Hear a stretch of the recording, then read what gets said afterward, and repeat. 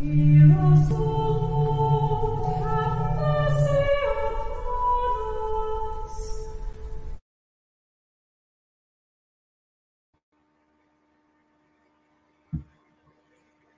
Meditations for every day in the year by Bishop Richard Challoner.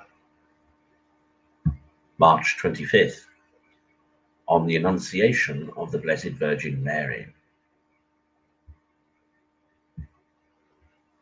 Consider first how the angel Gabriel, Luke 1:26, etc., was sent from God into a city of Galilee called Nazareth to a virgin espoused to a man whose name was Joseph of the house of David, and the virgin's name Mary. And the angel, being come in, said unto her, Hail, full of grace, the Lord is with thee. Blessed art thou among women. Who, having heard, was troubled at his saying, and thought with herself what manner of salutation this should be. And the angel said to her, Fear not, Mary, for thou hast found grace with God.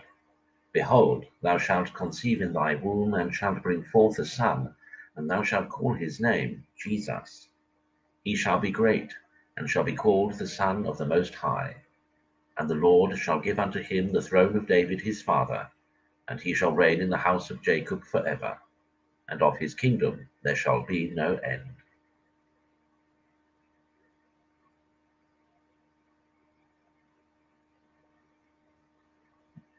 Christians, give attention to this most sacred and most solemn embassage, sent from the King of Heaven, not to any of the great ones or potentates of this world, but to a poor and humble maid, to treat with her upon the highest matters, even upon the great business of the incarnation of the Son of God, the establishment of his everlasting kingdom, and the redemption and salvation of man.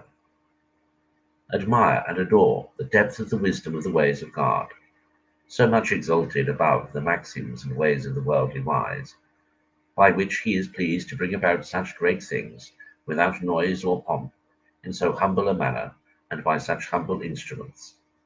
And give thanks for that infinite goodness and love for us, which he has shown in the mystery of this day. Consider, secondly, the great lessons the Blessed Virgin teaches us by her whole comportment on this occasion. She is favored with an embassage from God. She is greeted by one of the highest of the angels as full of divine grace.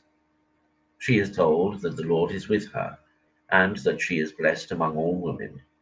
And instead of being puffed up with these high favors, or taking any vain complacency in these titles and encomiums, she is troubled at the words of the angel, and through the humble sentiments she has of herself, wonders what should be the meaning of such a salutation.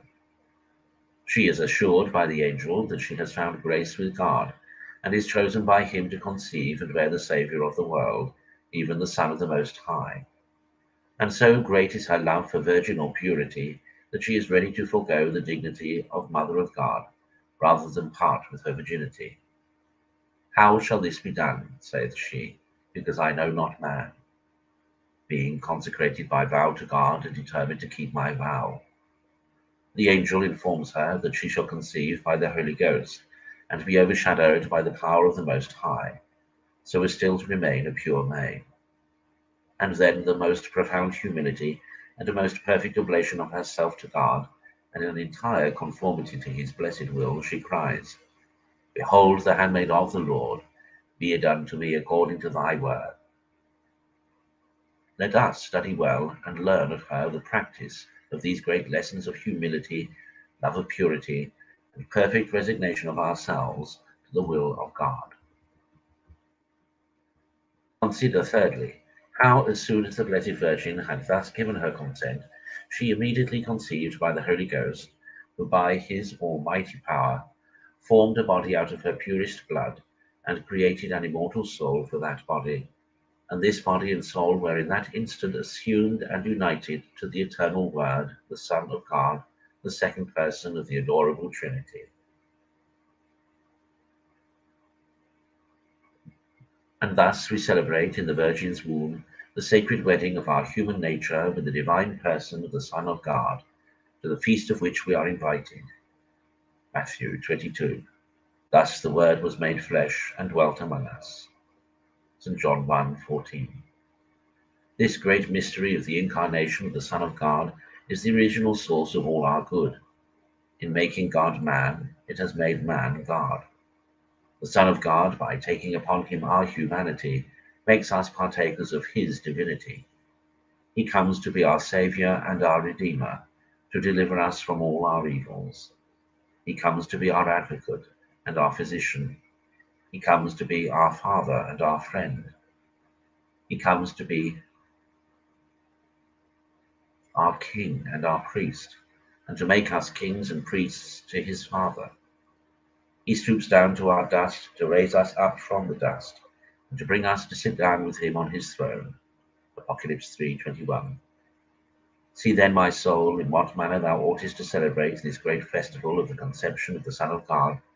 What homage and adoration, what praise and thanksgiving thou owest him for these wonders he has wrought in thy favour. What return of love for his love to thee. O welcome him at least to the best of thy power, and since he comes to dwell amongst us, beg he would accept of the lodging of thy heart. Conclude. To keep forever in thy soul a faithful, grateful, and loving remembrance of the mystery of the incarnation of the Son of God, and a sincere affection for his Virgin Mother. And with these dispositions, frequently in the day, repeat the angelical salutation, more especially at the regular hours in the morning, noon, and night.